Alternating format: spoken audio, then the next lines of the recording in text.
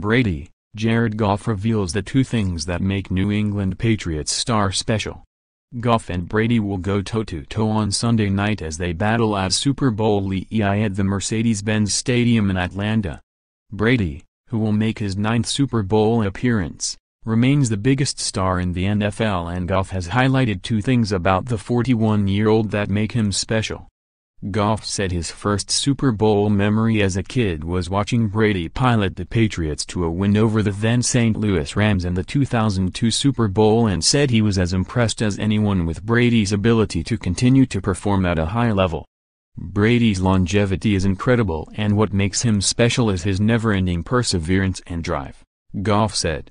Read all the latest NFL news here. People continue to try to count him out, and he keep coming back and playing again and again and having tremendous years.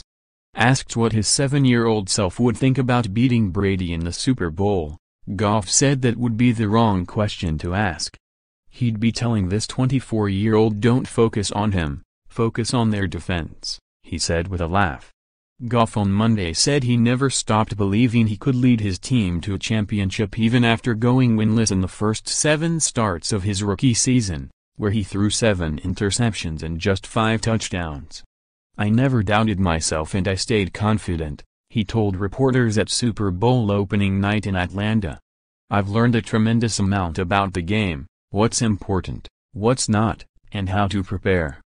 Goff said his priority on Sunday will be limiting turnovers against the stout New England Patriots defense.